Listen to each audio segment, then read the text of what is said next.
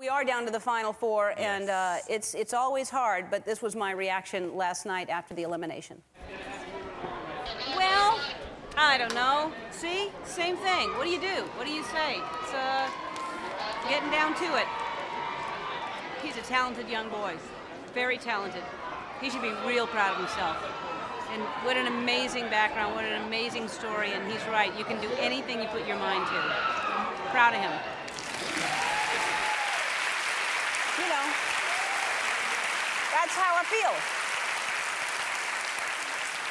I says it how I feels it. And I hate to say goodbye to anybody, but the good news is that person will be here tomorrow. Yay. Yeah. That we just saw.